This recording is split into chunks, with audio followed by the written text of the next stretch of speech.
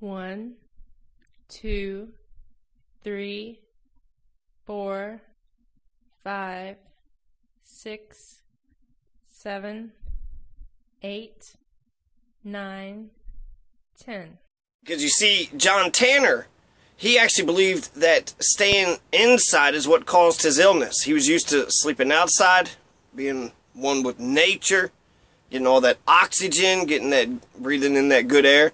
And by living indoors, that was the reason he would get sick a lot. So he thought that indoor living is what caused his sickness. Simon Girty, the notorious renegade, had actually talked to Simon Kenton, who is actually more of a notorious frontiersman than Daniel Boone.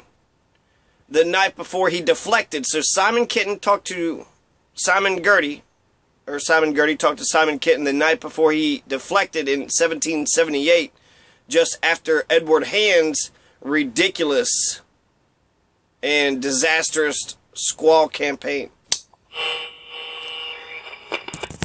Hello? Hello, is this thing on? Hello? Is this thing on? Let's rewind 102 years ago. On September 8th, 1756, British Admiral William Armstrong attacked Kittanning.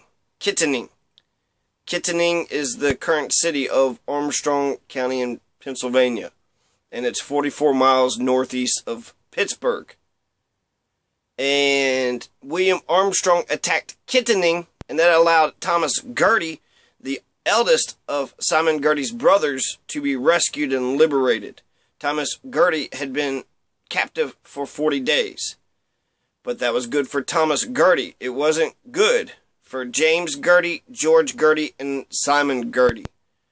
James, George, and Simon were not so fortunate. 10-year-old George Girty was adopted into a Lenape tribe. 13-year-old James Girty was adopted into a Shawnee tribe, as were Simon Girty's biological mother, Mary Newton, and his baby stepbrother, John Turner.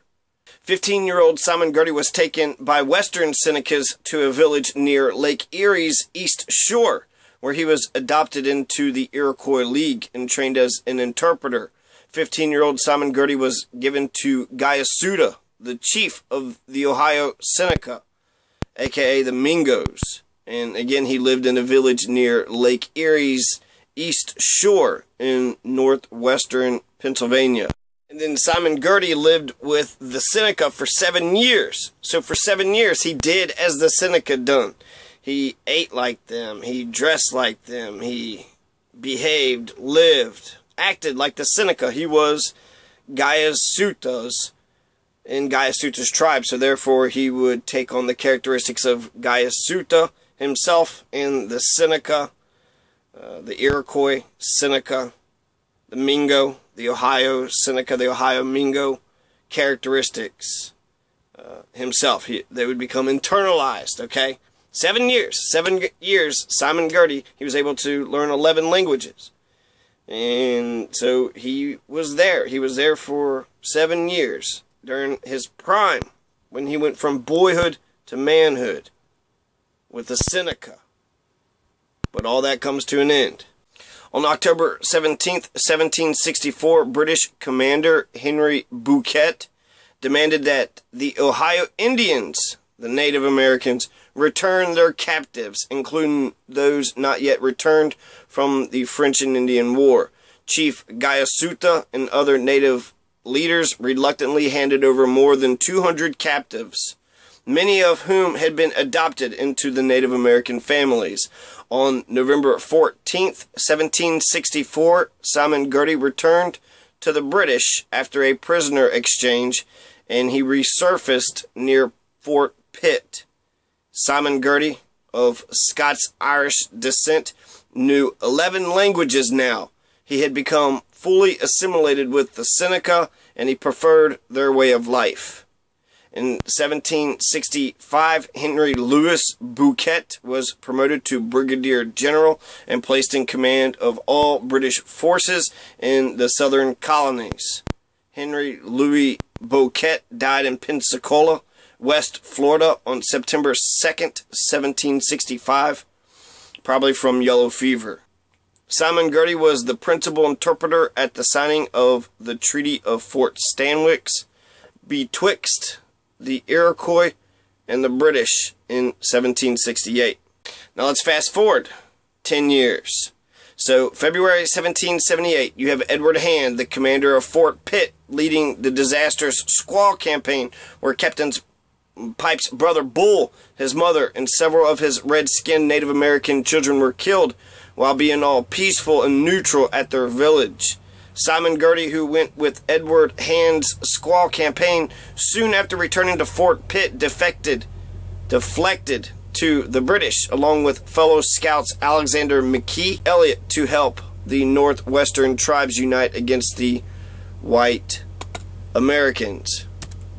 On March 28, 1778, Alexander McKee, another Scots-Irish loyalist, Matthew Elliot, and Simon Girty all deflected on the same night. Along with them was Robert Sir Flit, McKee's cousin, a man named Higgins, an employee, and 2 of McKee's black slaves. 7 men left McKee's house in Pittsburgh and absconded west into the Ohio country and towards the British stronghold in Detroit. A few hours later, a party of American soldiers arrived at the house to take McKee to the Pittsburgh prison. The 7 deflectors stopped by Coshocton, the capital of the Lenape. Coshocton was founded by Chief Newcomer. Chief Newcomer is what the British people called him. But Chief Newcomer's Native American name was Nitawatwees. Nitawatwees. Nitawatwees. Nitawatwees. 4 syllables. Nitawatwees. So Nitawatwees was a Lenape chief of the Turtle sub-tribe. Nitawatwees'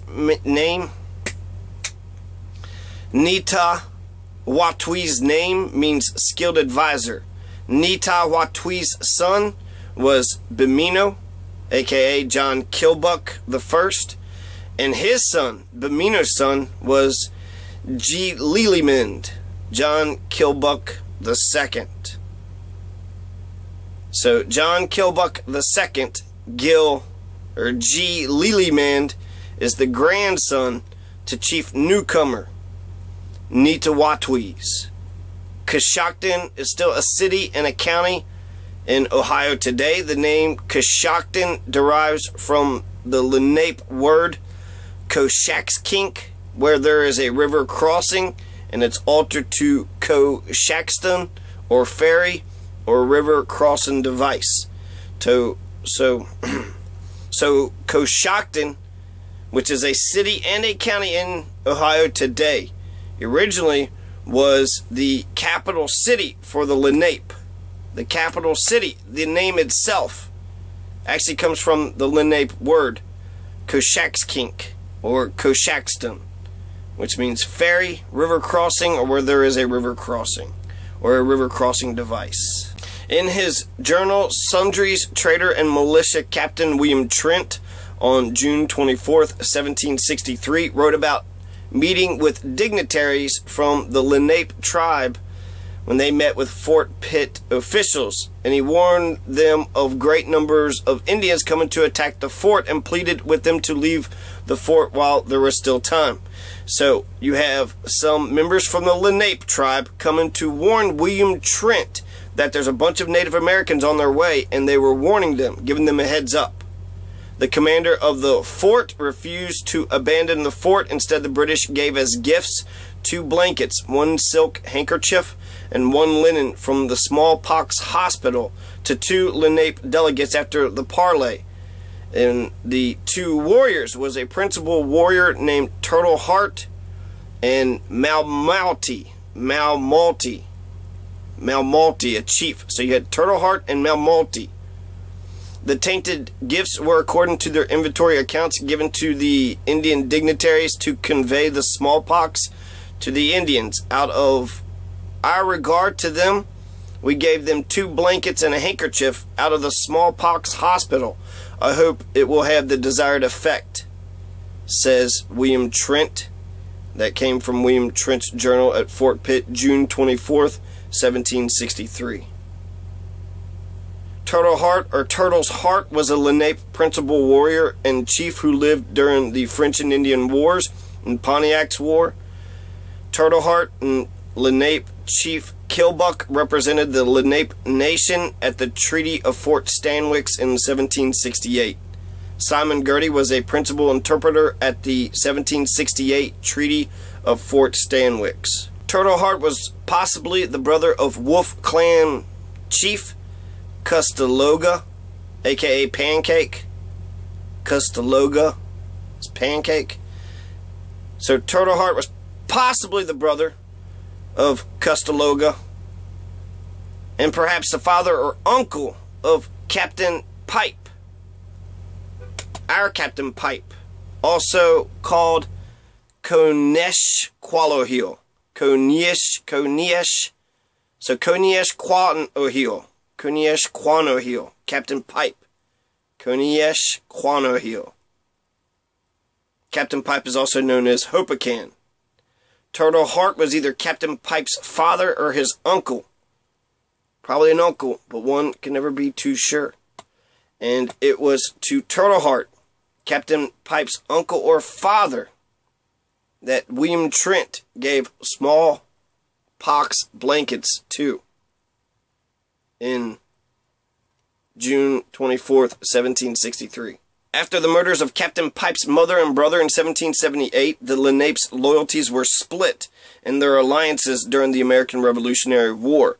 While at Coshocton, Simon Girty met his brother James Girty, who joined Simon in his deflection. George Girty eventually followed in his brother's footsteps and also deflected. A Pennsylvania court declared Simon Girty, James Girty, and George Girty, along with Alexander McKee and Matthew Elliott, outlaws, guilty of treason, and placed an $800 bounty on Simon Girty's head. Simon Girty made a pledge for war. Captain Pipe of the Wolf Lenape clan agreed, but White Eyes of the Turtle Lenape clan disagreed. White Eyes wanted peace. Hopican was ready to act, but White Eyes wanted to be more methodical. And so he called an Indian powwow to be held at Coshocton and requested that before any action be taken against the Americans, that a picked committee to be sent to Fort Pitt for the mission of finding out about the threat of war. Captain Pipe and the members of his tribe who supported war departed from the Tuscarawas River, the Tuscarawas area, and relocated to the Wahonding River, about 15 miles above the present site of Coshocton, Ohio. The Lenape, stupid enough to be duped by the new white Continental Congress of the United States, stayed near Coshocton. On April 20th, 1778, Simon Girty, along with Edward Hazel, a British Indian agent, and Leather Lips, a Wyandotte chief, reached Detroit, where Henry Hamilton, the hair buyer, employed Simon Girty, paying him 16 shillings a day.